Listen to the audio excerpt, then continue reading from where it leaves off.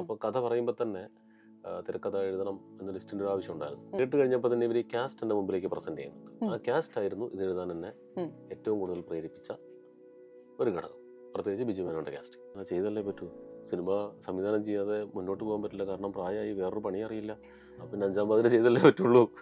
ഇപ്പം ആലോചിച്ച് എഴുതാൻ പറ്റുന്നുണ്ട്. ഒരു സീൻ കൺസീവ് ചെയ്യുമ്പോഴത്തേക്കും ഒരു സീൻ ഈ രീതിയിൽ ട്രീറ്റ് ചെയ്താൽ അതിന് ഇത്ര വലിപ്പം വരും, എന്നാൽ അതേ ഇമ്പാക്റ്റ് വേറൊരു ട്രിക്കി സിറ്റുവേഷനിൽ കൊണ്ടുവച്ചിട്ട് അവിടെ ട്രീറ്റ് ചെയ്ത് കഴിഞ്ഞിട്ടുണ്ടെങ്കിൽ ഇമ്പാക്റ്റ് സെയിം ആയിരിക്കും, കോസ്റ്റ് കുറയുന്നതൊക്കെ നമുക്ക് ആലോചിക്കാൻ ഒരു ശേഷി വന്നത് സംവിധായകനായതിനു ശേഷം.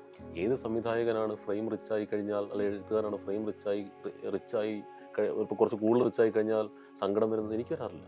ഈ സന്തോഷമേ വരുള്ളൂ. എന്താ സാർ കൂടുതൽ റിച്ചായി പോയെന്ന് ആരും ചോദിക്കുന്നൊന്നുമില്ലല്ലോ. ആൻമരിയാണ് ഞാൻ ചെയ്ത സിനിമകളിൽ എൻ്റെ ഏറ്റവും പേഴ്സണൽ ഫേവറേറ്റ്. ഈ സിനിമയാണ്, പക്ഷെ എൻ്റെ ഫേവറേറ്റ് സിനിമയാണ്.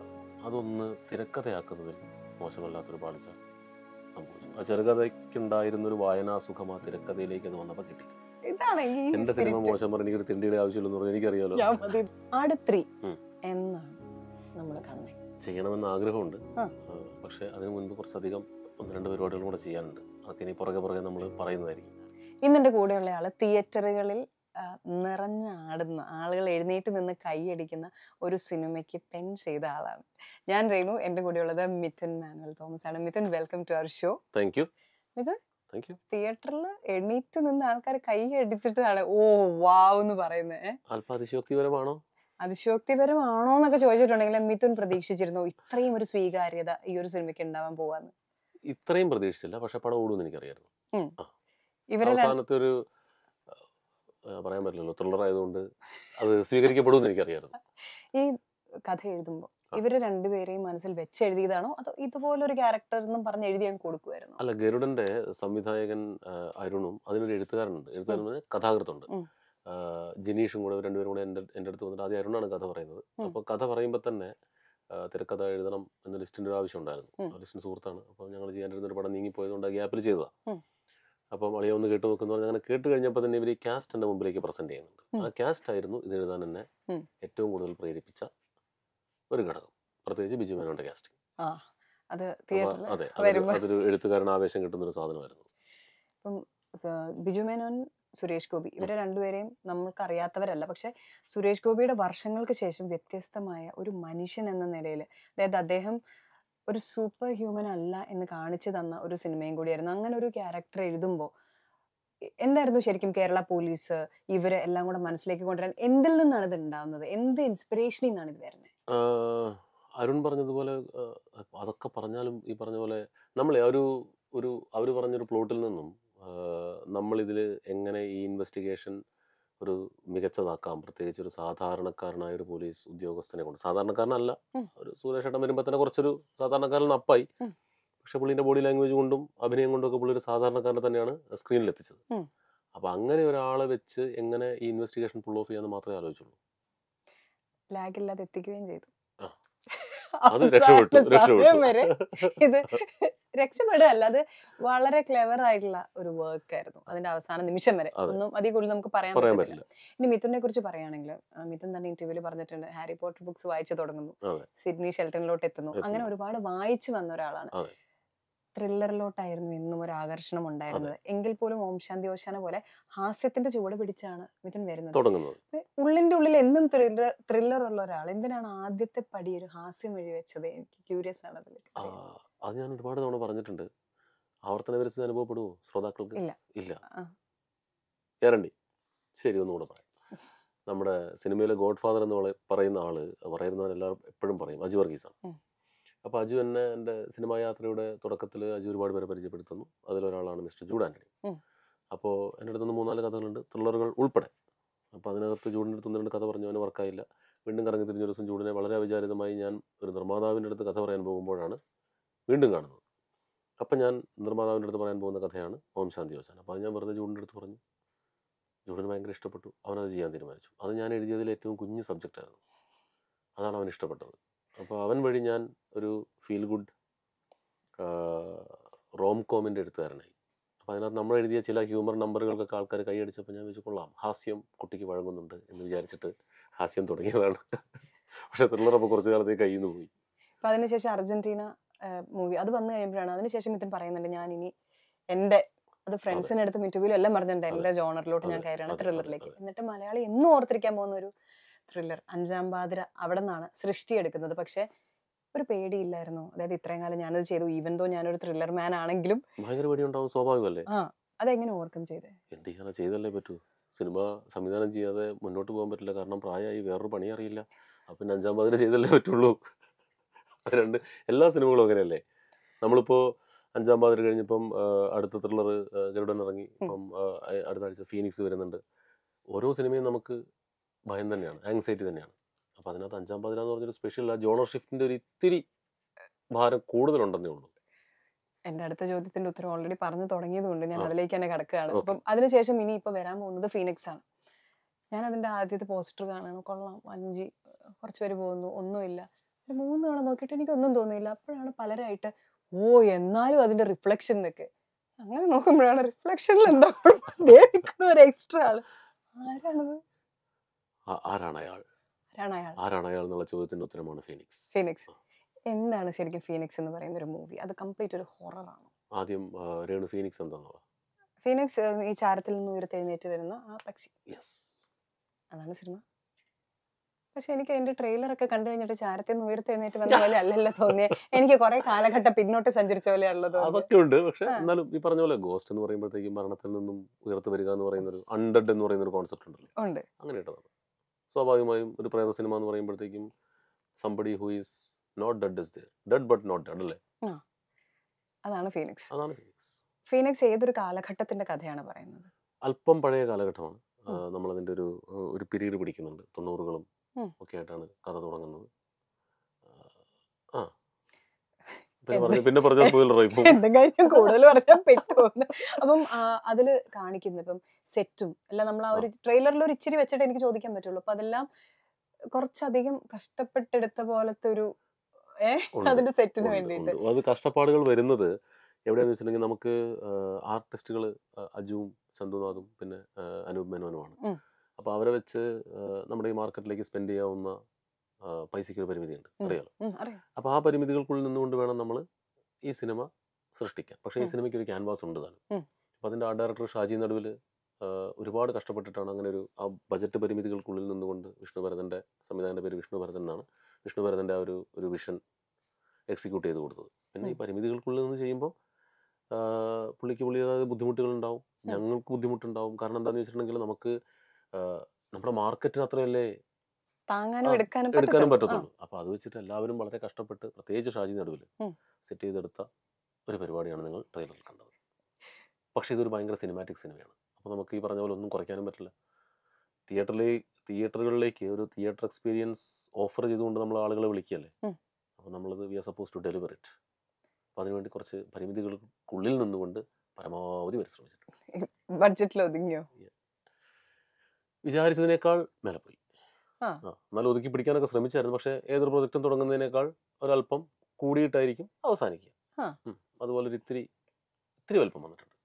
ഇപ്പം ഞാൻ വിജയ് ബാബുവിൻ്റെ അടുത്ത് ഇന്റർവ്യൂവിൽ ചോദിച്ചപ്പോൾ അദ്ദേഹം പറഞ്ഞൊരു കാര്യമാണ്, ഞാനൊരു സിനിമ മനസ്സിൽ കാണുമ്പോൾ എനിക്കറിയാം ഇതിനെത്ര, മാർക്കറ്റിങ്ങിന് ഇത്ര, PR-ന് ഇത്ര, ഇതെല്ലാം കൂടെ ചേർന്ന് ഇത്ര എൻ്റെ കയ്യിലോട്ട് വരുമ്പോൾ ഇത് സേഫാന്ന് അറിയുന്ന സാധനങ്ങൾക്കാണ് പുള്ളി കൈവയ്ക്കുക. അപ്പം മിഥുൻ ഒരു കഥ ചെയ്യുമ്പോൾ അല്ലെങ്കിൽ ഇതിലോട്ട് കിടക്കുമ്പോൾ അങ്ങനെ ഒരു ആംഗിൾ വെച്ചിട്ടാണോ കഥ എഴുതാറും?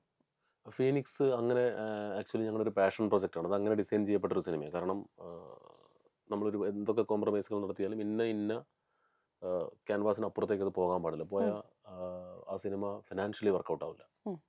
എന്നാൽ ഞാൻ ഈ മേൽപ്പറഞ്ഞ സിനിമാറ്റിക് എക്സ്പീരിയൻസ് കൊടുക്കുകയും വേണം. അപ്പോൾ എഴുതുമ്പോൾ തന്നെ നമ്മൾ മാക്സിമം ഇമ്പാക്റ്റ് തരാൻ പറ്റുന്ന എന്നാൽ ബജറ്റ് ഫ്രണ്ട്ലി ആയിട്ടുള്ള കുറച്ച് കാര്യങ്ങൾ എഴുതാൻ ശ്രമിക്കും. അതിപ്പോൾ സംവിധാനം കൂടെ തുടങ്ങിയത് കൊണ്ടാണ് ആ എഴുത്തിലേക്ക് ആ ഒരു ലിബർട്ടി നമുക്ക് വന്നത്. അല്ലെങ്കിൽ നമ്മൾ ഒന്നും ആലോചിക്കില്ലല്ലോ, ഇപ്പോൾ ആലോചിച്ച് എഴുതാൻ പറ്റുന്നുണ്ട്. അപ്പോൾ ഒരു സീൻ കൺസീവ് ചെയ്യുമ്പോഴത്തേക്കും ഒരു സീൻ ഈ രീതിയിൽ ട്രീറ്റ് ചെയ്താൽ അതിന് ഇത്ര വലിപ്പം വരും, എന്നാൽ അതേ ഇമ്പാക്റ്റ് വേറൊരു ട്രിക്കി സിറ്റുവേഷനിൽ കൊണ്ടുവച്ചിട്ട് അവിടെ ട്രീറ്റ് ചെയ്ത് കഴിഞ്ഞിട്ടുണ്ടെങ്കിൽ ഇമ്പാക്റ്റ് സെയിം ആയിരിക്കും, കോസ്റ്റ് കുറയുന്നതൊക്കെ നമുക്ക് ആലോചിക്കാൻ ഒരു ശേഷി വന്നത് സംവിധായകനായതിനു ശേഷമാണ്. അപ്പോൾ അതുകൊണ്ട് അത് ഇപ്പോൾ ഫീനിക്സിൻ്റെ തിരക്കഥ എഴുതുമ്പോൾ അത് ഭയങ്കരമായിട്ട് ഹെൽപ്പ് ചെയ്യും. ഗരുഡൻ്റെ തിരക്കഥ എഴുതുമ്പോൾ ഹെൽപ്പ് ചെയ്യും. പണ്ട് നമ്മൾ ഒന്നും നോക്കാതെ 50 കുതിര മുന്നിൽ ഒരു വെളുത്ത കുതിരയിൽ നായകൻ എന്നൊക്കെ എഴുതി വെക്കുമല്ലോ, കയറി കഴിയുമ്പോൾ ഒരു കുതിരയ്ക്ക് ഇത്ര ഉണ്ട് എന്നൊക്കെ നമുക്ക് മനസ്സിലാവുന്നത്. അപ്പോൾ ഇപ്പോൾ എഴുത്തിന് 5 കുതിരയും പിന്നെ വേറൊരു കുതിര എന്നൊക്കെ വന്നത് കുതിരകളെ തന്നെ കിട്ടാനില്ല. അപ്പോൾ ഇപ്പോൾ എഴുതുമ്പോൾ അങ്ങനത്തെ ചില എക്സ്പീരിയൻസിൽ നിന്നുണ്ടായ ചില ഗുണങ്ങൾ ഉണ്ടായിട്ടുണ്ട് ഫീനിക്സിന്. പക്ഷെ അപ്പൊ അത് ഒരു എഴുത്തുകാരന്റെ ഏറ്റവും വലിയ പ്രത്യേകത അവന് പല തലങ്ങളിലേക്ക് സഞ്ചരിക്കാൻ പറ്റും എന്നുള്ളതാണ്. അവൻ അത്ര ഇമാജിൻ ചെയ്യാൻ പറ്റും. പക്ഷെ അപ്പൊ ഈ 50 കുതിരയെ നമ്മൾ 5 കുതിരയാക്കുക പോലെയുള്ള കാര്യങ്ങൾ വന്നു കഴിയുമ്പോൾ ഓർഗാനിക് ആയിട്ടുള്ള നമ്മുടെ ആ ഒരു ഇമാജിനേഷനെ നമ്മൾ തന്നെ ഒന്ന് പിടിച്ചു വലിച്ച് കൊണ്ടുവരേണ്ടി വരും. സംവിധാനമായി കഴിഞ്ഞാൽ ആ പ്രശ്നമുണ്ട്. നമുക്കറിയാലോ 50 കുതിര വരൂലെന്ന്. 50 കുതിരക്ക് ഇത്ര രൂപയാന്ന് നമുക്കറിയാലോ. അപ്പൊ സംവിധാനം ചെയ്യാത്തൊരു എഴുത്തുകാരൻ അവന്റെ അതിവിശാലമായ ഭാവനയെ തുറന്നു വിടുമ്പോൾ അവൻ 50 കുതിര എഴുതാം. അത് സെറ്റിൽ വരുമ്പോൾ അത് 5 കുതിര കാണുമ്പോൾ ഉണ്ടാവുന്ന മനോവേഷം അപ്പം അനുഭവിച്ചാൽ മതി. അപ്പൊ നമ്മളത് മുൻകൂട്ടി കണ്ടുകൊണ്ട് എന്തിനാ നമുക്കറിയാലോ കാര്യങ്ങള്. എന്റെ ഉള്ളിൽ ഇത്ര കുതിര അങ്ങനെ എഴുതിയിട്ട് അങ്ങനെയാണ് ഫീനിക്സിനെ കുഞ്ഞാക്കി തിച്ചിരി. അല്ല, അത് നമ്മൾ ഫീനിക്സിന്റെ കാര്യത്തിൽ മാത്രമല്ല, ഇപ്പൊ ഏതൊരു തിരക്കഥ എഴുതുമ്പോഴും ഇപ്പൊ ഇവിടെ ഇപ്പം ഇവിടുത്തെ ഏറ്റവും വലിയ താരത്തെ വെച്ച് തമിഴിലെ ഏറ്റവും വലിയ താരത്തെ വെച്ച് ചെയ്യുന്ന പോലത്തെ ഒരു സിനിമ നമുക്ക് ചെയ്യാൻ പറ്റില്ലല്ലോ. ഇപ്പൊ തമിഴിൽ 500 കുതിരേന്റെ അല്ലെങ്കിൽ 100 കുതിരേന്റെ യുദ്ധം എന്ന് പറയുമ്പോഴത്തേക്കും നമ്മൾ ഇങ്ങോട്ട് എത്തുമ്പോഴത്തേക്കും 25 കുതിരയുടെ യുദ്ധം നമുക്ക് ആക്ച്വലി മനസ്സിൽ നിന്ന് ഏത് സംവിധായകനാണ് ഫ്രെയിം റിച്ച് ആയി കഴിഞ്ഞാൽ, അല്ലെങ്കിൽ എഴുത്തുകാരാണ് ഫ്രെയിം റിച്ചായി ഇപ്പൊ കുറച്ച് കൂടുതൽ റിച്ചായി കഴിഞ്ഞാൽ സങ്കടം വരുന്നത് എനിക്ക് വരാറില്ല. എനിക്ക് സന്തോഷമേ വരുള്ളൂ. എന്താ സാർ കൂടുതൽ റിച്ചായി പോയെന്ന് ആരും ചോദിക്കുന്നൊന്നുമില്ലല്ലോ. അപ്പൊ അത് നമ്മൾ ഓരോ സിനിമയ്ക്ക് ഓരോ രീതിയിൽ ചെയ്യുന്നു. അപ്പൊ ഞാൻ ചോദിക്കട്ടെ, ഈ നമ്മൾ മനസ്സിൽ കണ്ട അതേ സാധനം അതേ പോഷ് റിച്ച്നെസ്സോട് കൂടി ചെയ്യാൻ പറ്റിയ ഒരു സിനിമ ഇതുവരെ ഉണ്ടായിട്ടുണ്ടോ? നമുക്ക് നമ്മുടെ എനിക്ക് പേഴ്സണലി എൻ്റെ എല്ലാ വർക്കുകളും വീണ്ടും കാണുമ്പം എനിക്ക് അവിടെ അതിലെ ഓരോ സീനിലും എന്തെങ്കിലുമൊക്കെ കുറ്റങ്ങളും കുറവുകളും എപ്പോഴും തോന്നാറുണ്ട്. സെൽഫ് ക്രിറ്റിസിസം അത് വരാറുണ്ട്. ഞാൻ അങ്ങനെ മാക്സിമം അങ്ങനെ റിപ്പീറ്റ് അടിക്കാറില്ല. കാരണം നമുക്ക് അവിടെ ആ ഷൂട്ട് അത് ഇങ്ങനെ അങ്ങനെ തിരിച്ചെന്നൊക്കെ പറഞ്ഞിട്ട് അത് ഈയിടെ തുടങ്ങിയൊരു അസുഖമാണ്. അപ്പോൾ അത് ഞാൻ കാണാറില്ല. അപ്പോൾ അതുകൊണ്ട് ഈ പറഞ്ഞ പോലെ പൂർണ്ണമായും ഒരു സിനിമ തൃപ്തനാക്കി ചെയ്യുക എന്ന് പറഞ്ഞു കഴിഞ്ഞാൽ എനിക്ക് തോന്നുന്നില്ല നടക്കുന്നു. കാരണം നമ്മൾ ചെയ്യുമ്പോൾ തൃപ്തനായിരിക്കും. അത് കഴിഞ്ഞിട്ട് വീണ്ടും ഇതിൻ്റെ ഔട്ട് കാണുമ്പോഴത്തേക്കും നമ്മൾ കാണാത്ത കുറേ പരിപാടികൾ അതിനകത്ത് നമുക്ക് ചെയ്യാമായിരുന്നു എന്ന് തോന്നും. അപ്പോൾ നമ്മൾ ചെറുതായിട്ട് അസംതൃപ്തനാവും. അപ്പൊ ഞാൻ ചോദിക്കട്ടെ, സ്വന്തം സിനിമ കാണുമ്പോൾ ഇങ്ങനെ ക്രിട്ടിസൈസ് ചെയ്യാറുണ്ടല്ലോ. ഇപ്പം ബാഹുബലി എന്ന് പറയുന്ന സിനിമ, നമ്മൾ ആ സിനിമ ആദ്യം പുറത്തോട്ട് വരുന്ന സമയത്താണ് ബാഹുബലി കയറ് വലിച്ചു പോകുമ്പോഴാണ് കയർ ഇങ്ങനെ ലൂസായി കിടക്കുന്ന ഒരു സീൻ. അതുപോലെ മിഥുന്റെ സിനിമ എപ്പോഴെങ്കിലും കണ്ടിട്ട് അയ്യോ ഇത് ഇങ്ങനെയെന്ന് ചിന്തിച്ചൊരു കാര്യമുണ്ട്. ഇഷ്ടംപോലെയാണ്. ഒന്നൊന്നുമല്ല, ഒരുപാട് അങ്ങനെ എണ്ണി പറഞ്ഞാൽ പോലും തീരാത്ത അത്രയും ഷോട്ടുകളിലൊക്കെ എനിക്ക് പ്രശ്നം തോന്നിയിട്ടുണ്ട്. ഷോട്ടുകളുടെ പ്രശ്നം എന്താണോ അതോ ട്രോയിലൊക്കെ പറഞ്ഞ പോലെ മറ്റേ ഇങ്ങനെ ഒരുപാട് മിസ്റ്റേക്കുകൾ, കണ്ടിന്യൂറ്റി മിസ്റ്റേക്കുകൾ, ഷോട്ടുകളിലെ പ്രശ്നങ്ങൾ, ഒരു RR തോന്നിയ പ്രശ്നങ്ങൾ, ചില കളറിംഗ് എല്ലാം നമുക്ക് പ്രശ്നമായിരിക്കും. ആൾക്കാർ കാണുന്നുണ്ടല്ലോ, അതാണ് സന്തോഷം. ഗരുഡനൊക്കെ പിന്നെ ചെന്നിരുന്ന് ഇപ്പൊ തന്നെ കണ്ടു തുടങ്ങി ക്രിട്ടിസൈസ് ചെയ്ത് തുടങ്ങിയോ സ്വയം? അത് ഓൾറെഡി നമ്മൾ ഫസ്റ്റ് ആഴ്ചയിൽ തന്നെ ക്രിട്ടിസൈസ് തുടങ്ങിയായിരുന്നു. അവിടെ അങ്ങനെ ഫീനിക്സ് കുറച്ചുകൂടെ നല്ലത്. അല്ല, അത് വരണല്ലോ, സമയമുണ്ടല്ലോ, അതിൽ ഒരാഴ്ചത്തെ കൂടെ ആയുസ് ഉണ്ടാവും. ഇപ്പൊ അതിന്റെ ടെൻഷനിലാണല്ലോ ഇറങ്ങുന്നതിന്റെ. ഫീനിക്സിനെ നമുക്കൊരു ഹൊറർ സിനിമ എന്ന് വിളിക്കാൻ പറ്റുമോ? ഫീനിക്സ് ഒരു ജോണർ ബ്ലെൻഡർ ആണ്. അജു കഴിഞ്ഞ ദിവസം പറഞ്ഞ പോലെ അവൻ പറഞ്ഞു വിട്ടേക്കുന്നത് ജോണർ ബ്ലെൻഡർ എന്ന് പറയാനാണ്. അവിടെ പോയിട്ട് ജോണർ ബ്ലണ്ടർ എന്ന് പറയുന്നത് ഒറ്റ ഇന്റർവ്യൂവിൽ പറഞ്ഞതുപോലെ അവരുടെ വാക്ക് ഞങ്ങളുടെ സൗകര്യാർത്ഥം ഉണ്ടാക്കിയിട്ടുള്ളതാണോ ഉണ്ടെന്ന് എനിക്ക് തോന്നുന്നു കേട്ടോ, അറിയത്തില്ല. അത് ഇറ്റ്സ് അപ് ടു യു. അപ്പൊ അങ്ങനെ ഒരു പരിപാടി നമ്മൾ ഉണ്ടാക്കണം. അതിനകത്തൊരു ഒരു ലവ് സ്റ്റോറിയുടെ പശ്ചാത്തലത്തിൽ ഒരു പ്രണയകഥ തിരിഞ്ഞുവല്ലോ, ഒരു ഹൊറർ സ്റ്റോറിയുടെ പശ്ചാത്തലത്തിൽ ഒരു പ്രണയകഥ പറയുന്നു, അല്ലെങ്കിൽ ഒരു പ്രണയകഥയുടെ പശ്ചാത്തലത്തിൽ ഹൊറർ സ്റ്റോറി പറയുന്നു. തെറ്റിയില്ല, അത് പറയുന്നു. കറക്റ്റ് ആണ്. അപ്പം ഇത് പക്ഷേ ഹൊററാണ്. ഹൊററിന്റെ ഫ്ലേവറിലാണ് ഇത് മൊത്തം പോകുന്നത്. അപ്പൊ നമ്മള് ഒരു മലയാളി ഓഡിയൻസിന് നമ്മൾ ഏതൊരു സിനിമ കൊടുക്കുമ്പോഴും ഒരുപാട് സിനിമകൾ പരാജയപ്പെടുന്ന കാലമാണ്. അപ്പം മിഥുന്റെ സിനിമകൾ പരാജയപ്പെട്ടു എന്ന് പറഞ്ഞ് എടുത്തു പറയാൻ പറ്റുന്ന സിനിമകൾ കുറവുള്ള ആളാണ്. കുറവുള്ള ഒരാളാണ്. അപ്പം മലയാളിക്ക് മുന്നിലേക്ക് ഒരു ഹൊറർ, അതിപ്പോ പ്രണയത്തിന്റെ ചുവട് പിടിച്ച ഹൊറർ ആണെങ്കിലും ഹൊററിന്റെ ചുവട് പിടിച്ച പ്രണയമാണെങ്കിലും അതിലുള്ള ഒരു റിസ്ക്, മിഥുൻ കണ്ട ഒരു റിസ്ക് എലമെന്റ് എന്തായിരുന്നു? ഒന്നാമത് ബിസിനസ് ആവുക, കച്ചവടമാവുക എന്നുള്ളതാണ് ഏതൊരു സംവിധായകനും നിർമ്മാതാവും ഒക്കെ കൊമേഴ്ഷ്യൽ സിനിമയിലേക്ക് ഇറങ്ങുമ്പോൾ ആദ്യം കാണുന്ന റിസ്ക്. ജെനുവൻലി സ്പീക്കിംഗ് പ്രേക്ഷക പ്രീതിയൊക്കെ നമ്മൾ റിസ്ക് എടുത്ത് സിനിമ ചെയ്യുമ്പോൾ രണ്ടാമതേ വരുള്ളൂ. പടത്തിന് ഇത്തിരി മോശം അഭിപ്രായം വന്നാലും ആ കാശ് ഊരിപ്പോന്ന ഭാഗ്യം ദൈവമേ എന്നല്ലേ വിചാരിക്കത്തുള്ളൂ. അപ്പോൾ അതവിടെ നിൽക്കെ രണ്ടാമത്തെ കാര്യത്തിലേക്ക് വരാം. വളരെ കൗതുകത്തോടെയാണ് ഞങ്ങൾ ഇതിന്റെ റിസപ്ഷൻ നോക്കി കാണുന്നത്. നല്ല സിനിമാറ്റിക് എക്സ്പീരിയൻസ് നിങ്ങൾക്ക് തരാൻ വേണ്ടി ഞങ്ങൾ മാക്സിമം ശ്രമിച്ചിട്ടുണ്ട്. പിന്നെ ഇങ്ങനെ ബ്ലെൻഡ് ചെയ്തൊരു പരിപാടി അവതരിപ്പിക്കുമ്പം അതെങ്ങനെ സ്വീകരിക്കപ്പെടും എന്നുള്ളത് ഞങ്ങൾ വളരെ കൗതുകത്തോടെ കാത്തിരിക്കുന്നു. എത്ര ദിവസം കഴിഞ്ഞാൽ ശരിക്കും അറിയാൻ പറ്റും ഇവൻ അങ്ങോട്ടോ? ഫസ്റ്റ് ഡേ ഫസ്റ്റ് ഷോ, അത് കഴിഞ്ഞ് 1 മണിക്കൂർ കൊടുത്തു കഴിഞ്ഞാൽ സോഷ്യൽ മീഡിയയിൽ മുഴുവൻ അഭിപ്രായം വരില്ലേ? പക്ഷെ ഫസ്റ്റ് ഡേ ഫസ്റ്റ് ഷോ ഒത്തിരി കാണുന്നത് ഫാൻസ് ആണ്. ഫീനിക്സ് പോലത്തെ സിനിമയ്ക്ക് ആ പ്രശ്നമില്ലല്ലോ. സിനിമ ലവേഴ്സ് അല്ലേ വരത്തുള്ളൂ. ഓക്കെ. വലിയ മാസ് പടം ഇറങ്ങുമ്പോൾ വേണമെങ്കിൽ ഒരു ഷോയും കൂടെ നമുക്ക് അഡീഷണൽ കൊടുക്കാം. അപ്പൊ തന്നെ അറിയാൻ പറ്റും ഈ റിവ്യൂസ്. പക്ഷേ ഈ റിവ്യൂസിന്റെ ഒരു പ്രശ്നവും നമുക്കറിയാം. പലപ്പോഴും ഇപ്പൊ നെഗറ്റീവ് കമന്റ്സിനെ കുറിച്ച് ഒരുപാട് ചർച്ച ചെയ്യുന്ന ഒരു കാലം കൂടിയാണ്. ആർക്കും എന്തും വിളിച്ച് പറയാം സിനിമകളെ കുറിച്ച് എന്ന് പറയുന്ന ഒരു സമയത്ത് ശരിക്കും ഒരു നല്ല സിനിമയാണെങ്കിൽ കൂടി ഒരു സംവിധായകന്, കഥ എഴുതുന്ന ഒരാൾക്ക്, പ്രൊഡ്യൂസർക്ക് പേടിയുടെ ദിവസങ്ങളല്ലേ ആദ്യത്തെ ദിവസം എന്നൊക്കെ പറയുമ്പോൾ? അത് സിനിമ റിലീസിന് മുന്നേ പേടി തുടങ്ങുമല്ലോ. അതിപ്പോൾ അങ്ങനെ സിനിമ റിലീസ് ആവുന്നതിന് മുന്നേ ടെൻഷൻ തുടങ്ങും. ഷൂട്ട് ചെയ്യുമ്പോൾ നമ്മളിത് വർക്കൗട്ട് ആവുന്നുണ്ടോ എന്നുള്ള ടെൻഷനിലാണ്. ഇത് പല ഘട്ടത്തിലുള്ള ടെൻഷനാണ്. എഴുതി കഴിഞ്ഞിട്ട് നമ്മൾ കുറച്ച് പേർക്ക് വായിക്കാൻ കൊടുക്കും. അപ്പം ഞാൻ കുറച്ച് എൻ്റെ സുഹൃത്തുക്കളെ കൊണ്ടും നമുക്ക് വേണ്ടപ്പെട്ട ആളുകളെ കൊണ്ടൊക്കെ ഷൂട്ടിന് പോകുന്നതിന് മുമ്പ് സ്ക്രിപ്റ്റ് വായിപ്പിക്കുന്ന ആളാണ്. ഇത് വായിക്കാൻ കൊടുത്തിട്ട് അവരുടെ ഫീഡ്ബാക്ക് വരുന്നവരെ നമുക്കൊരു ടെൻഷൻ. അത് കഴിഞ്ഞ് ഇത് ഷൂട്ട് കഴിഞ്ഞിട്ട് എക്സിക്യൂഷൻ്റെ ടെൻഷൻസ് വേറെ. ഷൂട്ട് കഴിഞ്ഞിട്ട് ഇത് ഒരു ഫൈനൽ കട്ട് അടിച്ചിട്ട് നമ്മൾ പടം ലോക്ക് ചെയ്യുന്നതിന് മുമ്പ് വേറൊരു റിവ്യൂ പോകും. അത് കഴിയുമ്പം അതിൻ്റെ ടെൻഷൻ വേറെ. അത് കഴിഞ്ഞ് വർക്കുകളെല്ലാം തീർത്തിട്ട് നമ്മൾ കുറച്ച് പേരെ വിളിച്ച് കാണിക്കും. അതൊക്കെ സമയം കിട്ടുന്ന സിനിമകൾക്കാണ് കേട്ടോ. ഏകദേശം നമ്മൾ സെൻസറിന് പോകുന്നതിന് മുന്നേ ഇതാട്ടോ സെൻസർ ചെയ്യാൻ പോകുന്നത്, പടം പോവാണ്, അപ്പോഴും ഒരു റിവ്യൂ, അതിൻ്റെ ടെൻഷൻ വേറെ. ഇതെല്ലാം കഴിഞ്ഞിട്ട് തിയേറ്ററിലേക്ക് എത്തിയിട്ട് തിയേറ്ററിൻ്റെ പുറത്ത് നിൽക്കുമ്പോഴത്തേക്കും വേറെ സാധനം കൂടെ ഉണ്ട്, സെൻസർ. ഇനിയിപ്പോൾ ചില സമയത്ത് സെൻസർ ബോർഡ് അധികൃതർ അവിടെ ഇരിക്കുന്ന ആളുകളൊക്കെ ചില അഭിപ്രായങ്ങളൊക്കെ പറയുമല്ലോ. അപ്പോൾ അവരാണ് നമ്മളുടെ പടം ഒന്നും അറിയാതെ കാണുന്നത്, ഈ പടമായിട്ട് ഒരു ബന്ധമില്ലാതെ. അപ്പോൾ അവിടെ നിന്ന് സെൻസർ റിപ്പോർട്ട് നല്ലതാ മോശമാണെന്നൊക്കെ നിങ്ങൾ കേട്ടിട്ടില്ലേ? അതിൻ്റെ പുറത്ത് നിൽക്കുമ്പോൾ വേറൊരു ടെൻഷൻ. ഇതെല്ലാം കഴിഞ്ഞിട്ട് വേണം ഒരാഴ്ച കഴിഞ്ഞ് പടം റിലീസ് ആകുമ്പോൾ ആ തിയേറ്ററിൻ്റെ പുറത്ത് നിന്നിട്ടുള്ള അടുത്ത ടെൻഷൻ. തീർന്നു പോകും. എൻ്റെ അപ്പൻ്റെ ഒരു പ്രായം വെച്ചിട്ട് ഞാൻ ഒരു 45 നരയ്ക്കുമെന്ന് വിചാരിച്ചത് നേരത്തെ. ഹിറ്റുകൾ അടിച്ചോണ്ടല്ലേ നരയ്ക്കണം. അതെ, ഭാഗ്യനിര എന്നൊക്കെ പറയുന്ന ഹിറ്റ് നിര. ഒരുപാട് പുസ്തകങ്ങൾ വായിക്കുന്ന ഒരാളാണ്. പുസ്തകങ്ങൾ ഒരുപാട് വായിച്ചിരുന്ന ഇപ്പൊ കുറച്ച് വായന കുറച്ച് കുറവാണ്. അല്ല, ഒന്ന് റീസ്റ്റാർട്ട് ചെയ്യണം വീണ്ടും. തിരക്കുകളുണ്ട്. വായിച്ചിരുന്ന ഒരാൾ എന്ന നിലയിൽ എത്രത്തോളം ആ വായന സിനിമകളിൽ സ്വാധീനം കൊണ്ടുവന്നിട്ടുണ്ട്? നമ്മൾ ഒരു പുസ്തകം വായിക്കുമ്പം അതിലെ ക്യാരക്ടേഴ്സ്, പ്ലോട്ട്, അതിലെന്തെങ്കിലുമൊക്കെ പ്രത്യേകതകൾ നിറഞ്ഞ കഥാസന്ദർഭങ്ങളൊക്കെ നമ്മൾ പോലും അറിയാതെ നമ്മുടെ സബ് കോൺഷ്യസിലോ അൺകോൺഷ്യസിലോ ഒക്കെ ഫീഡായി പോകും. ഇതൊക്കെ നമുക്ക് ഏതെങ്കിലും ഒരു കാലത്ത് ചിലപ്പം റീക്രിയേറ്റ് ചെയ്യാനോ റെസിപ്രോക്കേറ്റ് ചെയ്യാനോ നമ്മൾ പോലും അറിയാതെ ചിലപ്പം അങ്ങനെയൊക്കെയാണല്ലോ നമ്മുടെ ഇമാജിനേഷൻ വളരുന്നത്. നമ്മളിതിനെക്കുറിച്ച് ആലോചിക്കുന്നു, ചിലപ്പം കാരണമായേക്കും. അപ്പം വായിക്കുക എന്ന് പറയുമ്പം ഞാൻ ത്രില്ലർ പുസ്തകങ്ങൾ, ക്രൈം ഡ്രാമകളൊക്കെ വായിക്കാൻ ഭയങ്കരമായിട്ട് ഇഷ്ടപ്പെടുന്ന ഒരാളാണ്. അപ്പോൾ ആ പുസ്തകങ്ങളാണ് ഇപ്പം ഇരിക്കുന്ന ത്രില്ലർ എഴുതുന്ന എന്നെ സൃഷ്ടിച്ചത്, നമ്മുടെ ഇമാജിനേഷനെ സഹായിച്ചത്. കാരണം പുസ്തകം പൂർണ്ണമായും വിഷ്വലൈസ് ചെയ്യുന്നതിൻ്റെ വായനക്കാരനാണ്. ഇപ്പം രേണു വിഷ്വലൈസ് ചെയ്യുന്ന പോലെയല്ല ഞാനൊരു പുസ്തകം വിഷ്വലൈസ് ചെയ്യുന്നത്. അപ്പോൾ അതാണ് നമ്മൾ ആ പുസ്തകങ്ങൾ നമ്മൾ വിഷ്വലൈസ് ചെയ്ത് നമ്മുടെ ഇമാജിനേഷനിലോട്ട് കയറി. അത് ഒരു വായനക്കാരനോട് ചോദിച്ചാൽ മനസ്സിലാവും, ശരിക്കും ഒരു നല്ല സിനിമ കാണുന്നതിനേക്കാൾ കൂടുതൽ ഇമ്പാക്റ്റ് ആണ് നല്ലൊരു പുസ്തകം വായിക്കുന്നത്. എനിക്കറിയാം, നന്നായി വായിക്കാം. എനിക്ക് നിങ്ങൾ പറയുന്നത് മനസ്സിലായി. അപ്പോൾ നമ്മൾ വായിക്കുന്ന പുസ്തകങ്ങളാണ് നമ്മൾ കാണുന്ന സിനിമകളാണ് നമ്മൾ ഇന്നത്തെ കാലത്തെ പിള്ളേർക്ക് വേണമെങ്കിൽ പറയാമെങ്കിൽ അത് എന്നാലും വേറൊരു കലാരൂപമാണല്ലോ. ആക്ച്വലി സ്പീക്കിംഗ് നമ്മൾ വായിക്കുന്ന പുസ്തകങ്ങളാണ് നമ്മൾ ഒരു കാലത്ത്. അപ്പം നമ്മൾ പുസ്തകങ്ങൾ വായിക്കുന്ന ആളുകളുണ്ട്, അതുപോലെ സിനിമകൾ. ഇപ്പം നമുക്ക് ലോകത്തിലുള്ള എല്ലാ സിനിമകളിലോട്ടും സീരീസുകളിലോട്ടും ആക്സസ് ഉള്ള ഒരു കാലത്താണ് ജീവിക്കുന്നത്. നമ്മൾ കാണും, നമ്മൾ സിനിമ ഇഷ്ടപ്പെടുന്നവര്, നമ്മൾ ഇതിനെക്കുറിച്ച് അറിയാൻ എല്ലായിടത്തുള്ള തന്നെ കാണും.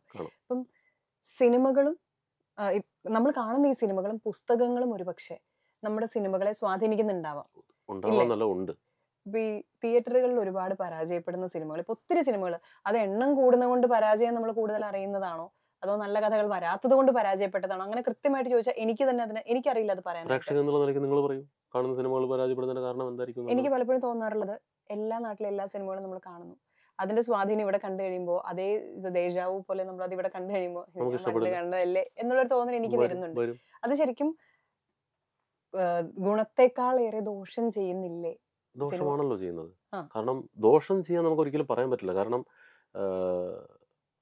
ഒരു മാർക്കറ്റ് ഓപ്പൺ ആണല്ലേ, നമ്മളൊരു ഓപ്പൺ മാർക്കറ്റിലാണ് നിൽക്കുന്നത്. ലോകത്തുള്ള ഏത് പ്രൊഡക്റ്റും ഇന്ത്യ മഹാരാജ്യത്തിൽ കൊണ്ടുവന്ന് കച്ചവടം നടത്താറുണ്ട്.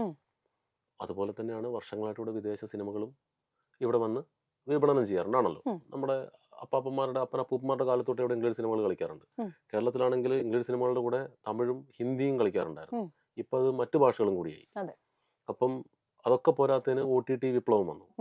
അപ്പോൾ പ്രേക്ഷകൻ എന്ന് പറയുന്ന പ്രത്യേകിച്ച് കേരളത്തിലെ പ്രേക്ഷകൻ ഇത്രയും ഇൻഫോംഡ് ആയിട്ടുള്ള, എഡ്യൂക്കേറ്റഡ് ആയിട്ടുള്ള ഒരുപാട് സിനി ഫൈൽസ് ഉള്ള ഒരു ബഞ്ചാണ് നമ്മുടെ നാട്. അപ്പോൾ ഇവിടുത്തെ പ്രേക്ഷകൻ ഒരു കൊറിയൻ സീരീസ് കാണുന്നു, ജർമ്മൻ സീരീസ് ഒക്കെ നമ്മുടെ ഞാൻ പല ഗ്രൂപ്പുകളിലുണ്ട് ഫേസ്ബുക്കിലൊക്കെ. അപ്പോൾ കുറേ പിള്ളേരൊക്കെ കാണുന്ന ഭാഷകൾ സിനിമകൾ ഇറങ്ങുന്നുണ്ട് എന്നാണ് നമ്മൾ ഇവരിടുന്ന പോസ്റ്റുകളിൽ നിന്നാണ് മനസ്സിലാക്കുന്നത്. അപ്പോൾ പ്രേക്ഷകൻ അത്ര ഇൻഫോംഡ് ആണ്. അപ്പോൾ കോമ്പറ്റീഷൻ കൂടി, അതങ്ങനെ ദോഷം എന്ന് പറയുന്നത് അവരുടെ സൗകര്യമല്ലേ, ഏത് ഭാഷയിൽ എന്ത് കാണുന്നത്. അത് നമ്മുടെ സിനിമയ്ക്ക് ദോഷമായി വരുന്നുവെങ്കിൽ നമ്മൾ അവരെക്കാൾ പുറകിൽ പോയി എന്നല്ലേ അതിൻ്റെ അർത്ഥം, പ്രേക്ഷകനേക്കാൾ. കാരണം അവൻ്റെ ഇമാജിനേഷനെ, അവൻ്റെ എന്താ പറയുക, ധാരണകളെ ഇമ്പ്രസ് ചെയ്യാൻ നമ്മളെ കൊണ്ട് പറ്റുന്നില്ല എന്നുള്ളതല്ലേ. അപ്പം ലോകത്തെ എല്ലാ ഭാഷയിലും ഇറങ്ങുന്ന കണ്ടന്റ് കാണുന്ന പ്രേക്ഷകനോട് നമ്മൾ നല്ല സിനിമകളുമായി പോയി ഏറ്റുമുട്ടി അവനെ തൃപ്തനാക്കിയേ പറ്റൂ. അതെ, അല്ലാതെ it has come down to that എന്ന് പറഞ്ഞ പോലെ വേറെ വഴിയില്ല ഇനി. നല്ല കഥകളും നല്ല സിനിമകളും കൊണ്ടുവന്ന പ്രേക്ഷകൻ കാണും, അല്ലാതെ കൊണ്ടുവച്ചിട്ട് അത് കുറ്റമാണ് ഇത് കുറ്റമാണെന്ന് പറഞ്ഞിട്ട് കാര്യമില്ല. അതാണ് അതിന്റെ കണ്ടന്റ്. നമ്മൾ കാരണം ശരിക്കും നോക്കിയാൽ മതി. ഇപ്പൊ നമ്മൾ വീട്ടിൽ പോയി ഏതൊക്കെ ഭാഷ കാണുന്നുണ്ടെന്ന് ആലോചിച്ചാൽ മതി. അതുകൊണ്ടാണ് അപ്പൊ ചില സിനിമയൊക്കെ ഞാൻ പിന്നെ തിയേറ്ററിലും മലയാളത്തിലേക്ക് കാണുമ്പോ ഇത് ഞാൻ അവിടെ കണ്ട സാധനം വേറെ കുപ്പി കൊണ്ട് ഇതെനിക്ക് വരാറുണ്ട്. പക്ഷെ ഒരു കഥാകാരൻ, ഇപ്പം ശരിക്കും ഒരു സിനിമ എന്ന് പറയുന്ന ഒരു കഥാകാരന്റെ തോളിലാണെന്ന് വിശ്വസിക്കുന്ന ഒരാളാണ് ഞാൻ. ഓഫ് കോഴ്സ് ഡയറക്ഷൻ, നടൻ എല്ലാം ഉണ്ട്, പക്ഷെ തിരക്കഥ അത് വെച്ചിട്ടേ മുന്നോട്ട് പോകാൻ പറ്റത്തുള്ളൂ. അപ്പം അത് മിഥുൻ അറിയുന്ന ഒരാളാണ്, മിഥുൻ അത്തരം കഥകൾ തരുന്ന ഒരാളാണ്. പക്ഷെ ഇപ്പോഴത്തെ ഒരു വലിയ പ്രശ്നം എന്ന് വെച്ചാൽ നമ്മൾ എന്തിനെ കുറിച്ച് പറയുമ്പോഴും നമ്മൾ 2 തവണ ആലോചിക്കേണ്ടി വരുന്ന കാലമാണ്. പൊളിറ്റിക്കൽ കറക്റ്റ്നെസ് നോക്കണം, നമ്മൾ ഈ പറയുന്നത് വേറൊരാൾക്ക് ഹേർട്ട് ആവുമോ എന്ന് നോക്കണം, അങ്ങനെ എല്ലാ വശങ്ങളും നോക്കി മാത്രം സംസാരിക്കാൻ പറ്റുന്നൊരു കാലമാണ്. അപ്പോൾ ഒരു കഥ എഴുതുമ്പോൾ എത്രത്തോളം അങ്ങനെ ആലോചിക്കേണ്ടി വരാറുണ്ട് അല്ലെങ്കിൽ ചെയ്യാറുണ്ടോ? സംഭാഷണങ്ങളിൽ നമ്മൾ നോക്കേണ്ട കാര്യം മാത്രമേ ഉള്ളൂ. കഥ തന്നെയാണല്ലോ. അതിനകത്തിപ്പോൾ ഞാൻ ചോദിക്കട്ടെ, ഞാനൊരു ഒരു evil വില്ലനാണ്, I am totally politically incorrect. എൻ്റെ കഥാപാത്രം അങ്ങനെയാണ്. എൻ്റെ വായിൽ നിന്ന് പൊളിറ്റിക്കലി കറക്റ്റ് ആയിട്ടുള്ളത് വരുമില്ലല്ലോ. അത്ര ആലോചിച്ചാൽ മതി. പിന്നെ നമ്മൾ വെറുതെ ഒരു കാര്യവുമില്ലാത്ത ചില ഡയലോഗുകൾ, പരിപാടികളൊക്കെ നമ്മൾ അങ്ങനത്തെ ഒരു സാധനം, പൊളിറ്റിക്കലി ഇൻകറക്റ്റ് ആയിട്ടുള്ള ഒരു സാധനം സിനിമയിൽ കാണിക്കേണ്ട കാര്യമില്ലല്ലോ. കഥാപാത്രങ്ങളും സിറ്റുവേഷൻ ഡിമാൻഡ് ചെയ്യും മാത്രം കാണിച്ചാൽ പോരെ. അപ്പൊ അങ്ങനെ കഥാപാത്ര നിർമ്മിതിയിൽ ശ്രദ്ധിച്ചാൽ മതി. അല്ലാതെ നമ്മൾ വേറെ മനഃപൂർവ്വം നമ്മൾ ശരി ഇനി ഒരു പൊളിറ്റിക്കലി കറക്റ്റ് ആയിട്ടുള്ള ഒരു സീൻ എഴുതി കളയാന്ന് പറഞ്ഞാൽ നമ്മൾ ഇറങ്ങുമല്ലോ. നമ്മൾ എഴുതി പോകുന്നു. അതിനകത്ത് എന്തെങ്കിലും ഈ പറഞ്ഞ പോലെ ഇൻകറക്റ്റ് ആയിട്ടുള്ള ഒരു കാര്യവുമില്ലാതെ സിനിമയിൽ ഉൾപ്പെടുത്തി മറ്റേ വഴിതെറ്റിക്കൽ എന്നൊക്കെ പറയുന്ന പ്രോസസ്സൊക്കെ ഉണ്ടല്ലോ, അതൊക്കെ നടക്കാൻ സാധ്യതയുള്ളൊരു സീൻ നമ്മൾ വെറുതെ അനാവശ്യമായിട്ട് എഴുതുന്നില്ല. കഥാപാത്രത്തിനനുസരിച്ച് എഴുതുക. അത് it's as simple as that. അത്രേ ഉള്ളൂ. ഡയലോഗുകളിൽ ശ്രദ്ധിക്കുന്നുണ്ട്, കഥാപാത്രത്തിനനുസരിച്ച് എഴുതുക. ഓക്കെ. ഇനി ഞാൻ ഇപ്പം ഗരുഡൻ ഞാനിപ്പോൾ ഏറ്റവും അടുത്ത് കണ്ടതിൽ നിന്ന് ഞാൻ ശ്രദ്ധിച്ചൊരു കാര്യം, കൂടെ ഇറങ്ങിയ അതിന് മുന്നേ ഈ അടുത്ത കാലത്ത് ഇറങ്ങിയ സിനിമകളുമായി കമ്പയർ ചെയ്യുമ്പോൾ ഞാൻ കണ്ടൊരു കാര്യം, ഒരുപാട് വയലൻസ് ഒത്തിരി സിനിമകളിൽ, പേരെടുത്ത് പറയേണ്ട ആവശ്യമില്ല, അത്ര അധികം വയലൻസ് കാണിക്കുന്ന സിനിമകൾ അത് കൂടി വന്നുകൊണ്ടിരിക്കുകയാണ്. ഓക്കെ, അത് പല ഭാഷകളിലുണ്ട്. ഇപ്പൊ ഇംഗ്ലീഷിൽ ഇപ്പൊ ജോൺ വിക്കിൽ ഇല്ലേ എന്ന് എന്നോട് ചോദിച്ചവരുണ്ട്. അപ്പൊ അങ്ങനെ തുടങ്ങി ഭയങ്കര വയലൻസ് ആണ്. ഇപ്പം എനിക്ക് സിനിമയുടെ കഥ പറയാൻ പറ്റില്ലെങ്കിൽ കൂടിയും ഗരുഡൻ ഇല്ല, ഒന്നുമില്ല. ഗരുഡൻ എന്ന സിനിമ ഇത്രയും സീരിയസ് ആയിട്ടുള്ള ഒരു സബ്ജക്ട് പറഞ്ഞ് അതിലൊന്നും കാണിക്കാതെ ആണ് അത് മിഥുൻ പറഞ്ഞിരിക്കുന്നത്. അതെ, അത് ഞാൻ പറഞ്ഞത് മാത്രമല്ല, ഞാനത് എഴുതിയതേ ഉള്ളൂ. അത് എങ്ങനെ ആവിഷ്കരിക്കണം എന്നുള്ളത് സംവിധായകന്റെ സ്വാതന്ത്ര്യമാണ്. അപ്പൊ ഞാൻ അവനോട് ചോദിച്ചപ്പോൾ പറഞ്ഞു വേണ്ട സാറേ, ഒന്നും വേണ്ട. അപ്പൊ പുള്ളി എന്തോ എന്നെ സാറേ എന്നൊക്കെയാണ് വിളിക്കുന്നത്, എനിക്ക് ഇതുവരെ മനസ്സിലായിട്ടില്ല. അപ്പൊ നമ്മുടെ മുന്നിൽ പൊളിറ്റിക്കലി കറക്റ്റ് ആയിട്ട് പറയണതാണോ അതോ അവിടെ ചെന്നിട്ട് സത്യം പറ, അന്തമാതിരി കബാലിയല്ല, വേറെ മാതിരി കബാലിയാ പോട്ടെ. അപ്പൊ പറഞ്ഞു സാറേ അത് വേണ്ട.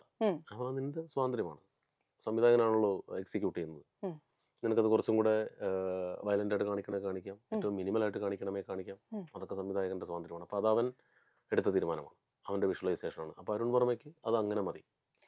ഈ കഥ എഴുതുമ്പോൾ മിഥുന്റെ ഉള്ളിൽ അത് വയലന്റ് ആയിരുന്നു അതോ? ഒന്നുമില്ല, ഞാൻ ആ സിറ്റുവേഷൻ മാത്രമേ എഴുതിയുള്ളൂ. അത് മാത്രമേ എഴുതി കൊടുത്തത്. കാരണം ഞാനത് കൺസീവ് ചെയ്യാൻ ഞാൻ ശ്രമിച്ചില്ല. കാരണം പിന്നെ നമ്മളായിരിക്കും പിന്നെ നമ്മൾ അതിന്റെ ഷോട്ടുകളെ കുറിച്ച് ആലോചിക്കേണ്ട ആവശ്യമില്ലല്ലോ. ഇപ്പൊ ഒരു എഴുത്തുകാരൻ എന്ന് പറയുന്ന ഒരാളും സംവിധായകൻ എന്ന് പറയുന്ന ഒരാളും രണ്ടാണ്, അങ്ങനെ തന്നെ നിൽക്കട്ടെ. പിന്നെ ഇപ്പൊ ഇതിലെ വില്ലൻ, ഓക്കെ, ഇപ്പൊ ഇതിൽ ഒരു വില്ലൻ കഥാപാത്രം നമ്മളിപ്പം പല സിനിമകളിലായിട്ട് ഞാൻ ശ്രദ്ധിച്ച എനിക്ക് വളരെ അരോചകമായിട്ട് തോന്നുന്ന കാര്യങ്ങളൊന്നാണ്. ഇപ്പൊ ഒരു വില്ലൻ എന്ന് പറയുമ്പോൾ തന്നെ ഉടനെ തന്നെ അവിടെ മദ്യക്കുപ്പികളായി, സിഗരറ്റ് വലിച്ചു വിടലായി, പലവിധ സബ്സ്റ്റൻസ് അബ്യൂസ് എല്ലാം ചേർത്ത് ഒരു വീരപരിവേഷം കൊടുത്തിട്ടുള്ള വില്ലന്മാരെയാണ് നമ്മൾ കണ്ടുകൊണ്ടിരിക്കുന്നത്. ഒരുപക്ഷെ ഒരു വില്ലൻ എന്ന് പറയുമ്പോൾ പ്രേക്ഷകന്റെ മനസ്സിൽ അതാണ് വരുന്നതെന്ന് ആ സംവിധായകൻ കാണുന്നതായിരിക്കാം, എന്തു ആയിക്കൊള്ളട്ടെ. പക്ഷെ അത് വല്ലാത്തൊരു ഇൻഫ്ലുവൻസ് ചുറ്റുമുള്ള ആളുകൾക്ക്, ഒരു പുതിയ തലമുറയ്ക്ക് കൊടുക്കുന്നുണ്ടെന്ന് എനിക്ക് അങ്ങനെ തോന്നാറുണ്ട്. അസ് എ സംവിധായകനാണ് എഴുത്തുകാരനാണ്, എല്ലാമാണ്. അപ്പം മിഥുന് ഒരിക്കലും തോന്നിയിട്ടുണ്ടോ, എപ്പോഴെങ്കിലും തോന്നിയിട്ടുണ്ടോ? എനിക്കങ്ങനെ സിനിമ കണ്ടൊന്നും അനുകരിക്കാനൊന്നും തോന്നിയിട്ടില്ല. സിനിമ കണ്ട് അനുകരിക്കുക എന്നുള്ളതല്ല, അത് മിഥുന് തോന്നിയിട്ടില്ല. മിഥുന്റെ പ്രായം, മിഥുന്റെ മെച്യൂരിറ്റി. അല്ല, പണ്ടും സിനിമ കണ്ട്, കാരണം അത് അങ്ങനെ വേറൊരു നമ്മൾ ഡയലോഗുകൾ സിനിമയിലെ സിറ്റുവേഷൻസ്, നമ്മുടെ ജീവിതത്തിലെ സിറ്റുവേഷൻസിനനുസരിച്ച് സിനിമയിലെ ഹ്യൂമർ ഡയലോഗ് പറയുക എന്നതിനപ്പുറത്തേക്ക് നമ്മളൊന്നും അങ്ങനെ സിനിമ കണ്ട്, ഓഫ് കോഴ്സ് സിനിമയോട് പ്രണയമായി പോയിട്ടുണ്ട്, അല്ലാതെ അതിനകത്തൊരു സീക്വൻസോ സീനോ കണ്ടിട്ട് നമ്മൾ ജീവിതത്തിലേക്ക് അങ്ങനെ പകർത്താൻ ശ്രമിക്കാൻ മാത്രം എനിക്ക് തോന്നുന്നില്ല. അപ്പം ഞാൻ ആ ഒരു പെർസ്പെക്റ്റീവിലാണ് എടുക്കുന്നത്. ഇപ്പം ഒരു മോശമായ തേനി സാറിനോട് സംസാരിച്ച ഇടയ്ക്ക് തമിഴൊക്കെ വരുന്നുണ്ട്. ഭാഷകൾക്കപ്പുറമാണ് ഞാൻ. ഏത് ഭാഷ എവിടെയും പറഞ്ഞതല്ലേ. അപ്പോൾ ഒരു മറ്റേ മോശമായിട്ടുള്ള ഒരാളെ കാണിക്കുമ്പം നമ്മൾ ഏത് നല്ലത് ഏത് മോശം എന്നുള്ള എഡ്യൂക്കേഷൻ, അത് നല്ലത് തിരിച്ചറിയാനും മോശത്തെ തിരിച്ചറിയാനും ഒക്കെ ഉള്ള ഒരു സെൻസും സെൻസിബിലിറ്റിയും ഒക്കെ നമ്മുടെ കുട്ടികൾക്ക് പകർന്നു കൊടുക്കുക എന്നുള്ളത് നമ്മുടെ കലാലയങ്ങളിലും വീടുകളിലും നമ്മൾ ചെയ്യേണ്ട കാര്യമാണ്. അപ്പോൾ സിനിമയിൽ കാണുമ്പോൾ അവന് മനസ്സിലാവും അത് ഒരു ഈവിൾ വില്ലനാണ്, അത് ഒരു നല്ല ആൾ ചെയ്യേണ്ട കാര്യമല്ല പുള്ളി ചെയ്യുന്നത്. അതവന് മനസ്സിലാകുക.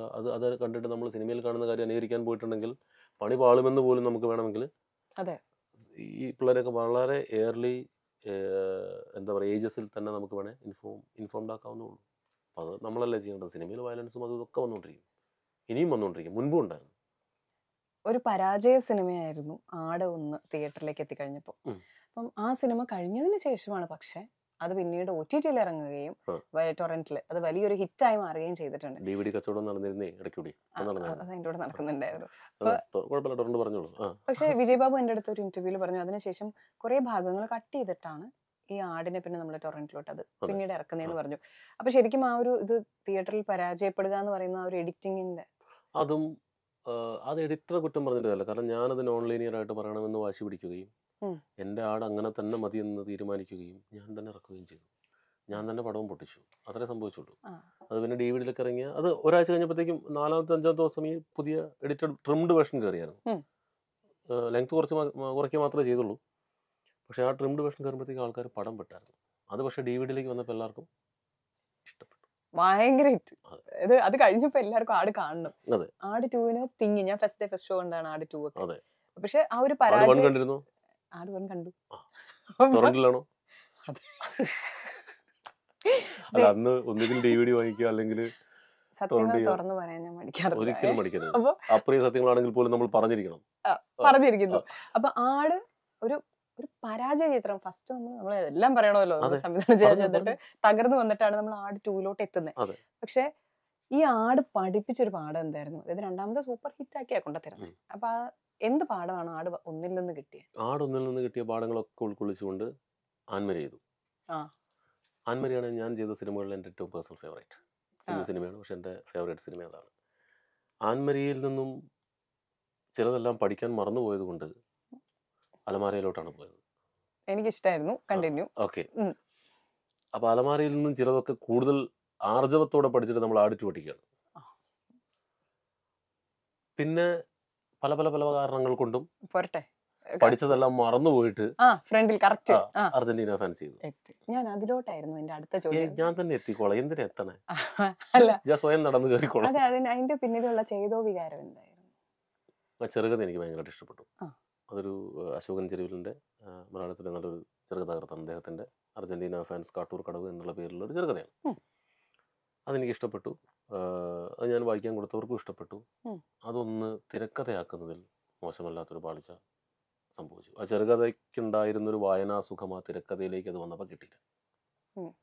അത് കിട്ടിയില്ല എന്ന് 1-2 പേരൊക്കെ സൂചിപ്പിച്ചായിരുന്നേ തിരക്കഥ വായിച്ചിട്ട്. സിനിമ ആവുന്നതിന് മുന്നേ തന്നെ പറഞ്ഞിരുന്നു ആൾക്കാർ. 1-2 പേര് നമ്മുടെ സുഹൃത്തുക്കൾ പറഞ്ഞിരുന്നു. പക്ഷേ 1-2 പേർക്ക് ഇഷ്ടപ്പെടുകയും ചെയ്തു. 50-50 കൊണ്ടാണ് ഇറങ്ങിയത്. ഇറങ്ങാൻ പാടില്ലായിരുന്നു. പക്ഷെ അപ്പോഴത്തേക്ക് നമ്മൾ ഈ പറഞ്ഞത് ഒരുപാട് മുന്നോട്ട് പോയിരുന്നു. പിന്നെ അറിയാലോ, ശേഷം നടന്നെല്ലാം ചരിത്രം. അല്ല, പറയേണ്ട ആവശ്യമില്ലല്ലോ. അതെ, അറിയാലോ, കണ്ടതാണല്ലോ. അത് നമ്മൾ തന്നെ അത് പറയുമ്പോൾ കുഴപ്പമില്ല. വേറെയുള്ളവർ എന്തിനാ നമ്മുടെ സിനിമയെ കുറിച്ച് മോശം പറയണേ? ഇതാണെങ്കിൽ എന്റെ സിനിമ മോശം പറഞ്ഞ എനിക്കൊരു തിണ്ടിയുടെ ആവശ്യമില്ലെന്ന് പറഞ്ഞാൽ എനിക്കറിയാലോ. ഈ തിണ്ടി മതിയൊക്കെയാണ്. അപ്പൊ ഇത് കഴിഞ്ഞിട്ട് പക്ഷേ പിന്നെ നമ്മൊരു വരവ് വന്നു. അതായത് അവിടെ നിന്നാണ് ഗിയർ ഷിഫ്റ്റ് ചെയ്യണത് ഈ അർജന്റീന. പക്ഷേ ഈ ആ പരാജയത്തിൽ നിന്നാണോ ഗിയർ ഷിഫ്റ്റ് ഉണ്ടായത്? അല്ലെങ്കിൽ ശരിക്കും ത്രില്ലറിലോട്ട് അപ്പൊ വെഞ്ചർ ചെയ്യത്തില്ലായിരുന്നു. ചെയ്യത്തില്ല. കാരണം ചിലപ്പം Argentina ഫാൻസിന്റെ feel good humour workout ആയാൽ അടുത്തൊരു ഹ്യൂമർ പടം ചെയ്യും. ആ എപ്പോഴെങ്കിലും ഒന്ന് മാറണം എന്ന് എനിക്കുണ്ടായിരുന്നു. ചിലപ്പോൾ വിജയിച്ച് നിൽക്കുമ്പോൾ നമുക്ക് അതിന്റെ തുടർച്ചയായിട്ട് ഒന്നും കൂടെ പിടിക്കാനുള്ള ഒരു ടെൻഡൻസി ഒക്കെ വരും. ഉം. അർജന്റീന ഫാൻസ് പരാജയപ്പെട്ടപ്പോൾ ഞാൻ തീരുമാനിച്ചു ഇനഫ് ഇസ് ഇനഫ്, ഒന്ന് മാറ്റി പിടിക്കാം. എന്റെ വഴി, എന്റെ കോളിംഗ് അതിലേക്ക് പോവാന്ന്. അതെ. അപ്പം ഈ അഞ്ചാം പാതിരയുടെ വിജയം വരുന്ന സമയം വരെ അർജന്റീനയുടെ പേടിയിലാണോ കഴിഞ്ഞുകൊണ്ടിരുന്നത്? ഞാനത് എപ്പോഴും പറയുന്നത് എല്ലാ സിനിമയും പേടിയാണ്. വിജയിച്ചാലും പേടിയാണ്. നമ്മളൊരു സിനിമ വിജയിച്ചു, ഉം. ഇപ്പൊ ഗരുഡൻ വിജയിച്ചു. വിജയിച്ചു. ആ എന്താണ് തോന്നിയെന്ന് ചോദിച്ചാൽ രക്ഷപ്പെട്ടു, അത്രേ തോന്നുള്ളൂ. കാരണം അപ്പോഴത്തേക്ക് നമ്മൾ അടുത്ത സിനിമയുടെ ഇത് വിജയിച്ചല്ലോ എന്ന് പറഞ്ഞാൽ മതിമറന്ന് ആസ്വദിക്കുക എന്ന് പറയുന്ന ഒരു പരിപാടി എനിക്ക് കിട്ടാറില്ല. ഉം. വിജയമുണ്ട്, 2 ദിവസം നമ്മൾ സന്തോഷിക്കും, കഴിഞ്ഞല്ലോ, ഇനി അടുത്തത്. അതാണ്. അപ്പം അർജന്റീന ഫാൻസ് പൊട്ടിയതിന്റെ വിഷമം ഡെഫിനറ്റ്ലി ഉണ്ടായിരുന്നു. ഉം. അതിന്റെ കൂടെ 5-ാം പാതിര ഓടുമെന്നുള്ള ആങ്സൈറ്റി ഉണ്ടായിരുന്നു. അങ്ങനെ എല്ലാം ഉണ്ടാവുമല്ലോ ഒരു നല്ല സിനിമ. കാലഘട്ടമായിരുന്നു. പിന്നെ ഇനി ആട് നമ്മുടെ 5-ാം പാതിര, ഉം. ആട് 3 ഉം. എന്നാണ് നമ്മൾ കാണുന്നത്? ചെയ്യണമെന്ന് ആഗ്രഹമുണ്ട്. ആ. പക്ഷെ അതിനു മുൻപ് കുറച്ചധികം 1-2 പരിപാടികളും കൂടെ ചെയ്യാനുണ്ട്. അതൊക്കെ ഇനി പുറകെ നമ്മൾ പറയുന്നതായിരിക്കും. അങ്ങനെ ഇപ്പൊ ഞാൻ പറയുന്നില്ല, എനിക്ക് ഇച്ചിരി സമയം തരണം. 6-ാം പാതിര അത് 2 ചാർട്ട് ചെയ്ത് വെച്ചിരിക്കുന്ന സിനിമകൾ. പക്ഷെ വരും, എന്തായാലും വരും. ഉറപ്പിച്ചു പറ. വരും, പക്ഷെ അതിന് സമയം എടുക്കും. അപ്പൊ ഇതേ കാസ്റ്റും ഇതേ ഇതിലെ കൂടെയൊക്കെ ആയിരിക്കുമോ പോകുന്നത്? തീർച്ചയായും. 6-ാം പാതിര വരുമ്പോൾ ചാക്കോച്ചൻ തന്നെ ആയിരിക്കും. പക്ഷെ അത് ഈ പറഞ്ഞ പോലെ കുറച്ച് കാര്യങ്ങൾ അതിന് ചുറ്റിപ്പറ്റിയൊക്കെ ശരിയാവാനുണ്ട്, കഥയുൾപ്പെടെ. ഒരു കോൺസെപ്റ്റ് ഉണ്ടായിരുന്നത്, പക്ഷെ ലാസ്റ്റ് ആയപ്പോഴത്തേക്കും ഈ പറഞ്ഞ പോലെ വായനയുടെ 50-50 അല്ല, നല്ലതാണ്. പക്ഷെ മറ്റു പല കാരണങ്ങൾ കൊണ്ടും വായനയുടെ ഘട്ടത്തിൽ നമ്മൾ തന്നെ വേണ്ടാന്ന് വെച്ചു. പിന്നെ ആട് 3ക്ക് വേണ്ടിയിട്ട് നമ്മൾ അത് ഞാൻ പറഞ്ഞ 1-2 കുറച്ച് കാര്യങ്ങൾ ശരിയായി വരാനുണ്ട്. അതെല്ലാം കറങ്ങിത്തിരിഞ്ഞ് ഒരേ ലെവലിലേക്ക് എത്തുമ്പോൾ നമ്മൾ ആടിനൊരിക്കൽ കൂടി മേയാൻ വിടുന്നതായിരിക്കും. അപ്പൊ അതിന്റെ കമ്പനി ആർട്ടിസ്റ്റ് ഉണ്ടല്ലോ മിഥുന്റെ പല സിനിമകളിലും ഇഷ്ടമുള്ള കണ്ടിന്യൂറ്റി ആർട്ടിസ്റ്റുകൾ തന്നെയായിരിക്കും. അതല്ലേ ചെയ്യാൻ പറ്റത്തുള്ളൂ. അല്ല, കമ്പനി ആർട്ടിസ്റ്റ് ഞാൻ പറഞ്ഞ ഏത് സിനിമ വന്നിട്ടുണ്ടെങ്കിലും ഇപ്പൊ വിജയ് ബാബു പറഞ്ഞ ചിലരൊക്കെ ഞാൻ ഇന്ന ദിവസം വന്നോളാന്ന് അങ്ങോട്ട് വിളിച്ച് പറയാറുണ്ട്, സൈജു കുറിപ്പൊക്കെ പറയുന്നത്. അതുപോലെ മിഥുൻ റെഡി ആക്കി നിന്ന് വെച്ചിട്ടുണ്ടോ നമ്മുടെ സ്ഥിരവാളുകൾ എല്ലാവരും? അല്ല, അവര് വന്നല്ലേ പറ്റുള്ളൂ, അവരാണല്ലോ ആട്. അതിലെ ഫേസ് വാല്യൂ ഉള്ളതല്ല, നമ്മുടെ ക്യാരക്ടറായിട്ട് ഫേസ് വാല്യൂ ഉള്ള എല്ലാവരും അതേ ക്യാരക്ടേഴ്സ് തന്നെ ചെയ്തല്ലേ പറ്റുള്ളൂ. അവർക്ക് വരും. അപ്പൊ നമ്മൾ ഏത് നിമിഷമല്ല, ഒരു കൊല്ലത്തോ വെയിറ്റ് ചെയ്ത 2 കൊല്ലം. ഇതിനിടയിൽ വേറൊരു സിനിമ റെഡിയായി പണിപ്പുരയിൽ ഒരുങ്ങുന്നുണ്ടെന്നും അതിൽ മമ്മൂക്കയെ കാണാൻ സാധിക്കുമെന്നും ഒക്കെയുള്ള ഇങ്ങനെ വാമൊഴി പല സ്ഥലങ്ങളിൽ നിന്നായി കേൾക്കുന്നത് ശരിയാണോ? ഒത്തിരി പുറകോട്ടാണല്ലോ രേണു. അതിന്റെ ഫസ്റ്റ് ലുക്ക് ഒക്കെ പോയതാണല്ലോ. വരമൊഴി. അപ്പൊ എപ്പോ വരും? അത് ഷൂട്ട് നടക്കാണ്. ത്രില്ലറാണോ? അല്ല, ആക്ഷൻ കോമഡിയാണ്. കോമഡി അവിടെ കൊണ്ടുവന്ന് തിരിച്ച് ചെറുതായിട്ട്. നിങ്ങൾ ചിരിച്ചാൽ കോമഡി, അതാണല്ലോ നമ്മൾ പറയുന്നത്. ഞങ്ങൾ വിളിക്കാൻ ഉദ്ദേശിക്കുന്നത് ആക്ഷൻ കോമഡി. നിങ്ങൾ ചിരിച്ചാൽ ശരിക്കും ആക്ഷൻ കോമഡി ആണ്. അതും ഹിറ്റ് നമുക്ക് പ്രതീക്ഷിക്കാന്ന് ഞങ്ങൾക്ക് ആഗ്രഹിക്കാം. ആ മാജിക് വാണ്ട് എന്റെ കയ്യിൽ ഉണ്ടായിരുന്നെങ്കിൽ എനിക്ക് പലതും വരത്തില്ല. അതെ, സമ്മതിക്കുന്നു. പിന്നെ ഇപ്പൊ ഒരുപാട് പേരും വെബ് സീരീസിലോട്ട് വെഞ്ചർ ചെയ്യുന്ന ഒരു കാലമാണ്. മിഥുന്റെ ആയിട്ടൊരു വെബ് സീരീസ് നമുക്ക് കാണാൻ പറ്റും. ഉടനെ കാണാം. അതിന്റെ എല്ലാം റെഡി ആയിട്ടിരിക്കുകയാണ്. കാസ്റ്റിംഗും എല്ലാം കഴിഞ്ഞു, കഥ എല്ലാമായി. അപ്പൊ ഷൂട്ട് അതിന്റെ ഡേറ്റുകൾ മാത്രമേ ആവാനുള്ളൂ. അനൗൺസ്മെന്റുകളൊക്കെ അതുമായി ബന്ധപ്പെട്ടവർ പിന്നാലെ ചെയ്യുന്നതാണ്. എനിവേസ്, വെബ് സീരീസ് ഒരെണ്ണമുണ്ട്, ചെറുതാണ്. ത്രില്ലർ. Of course.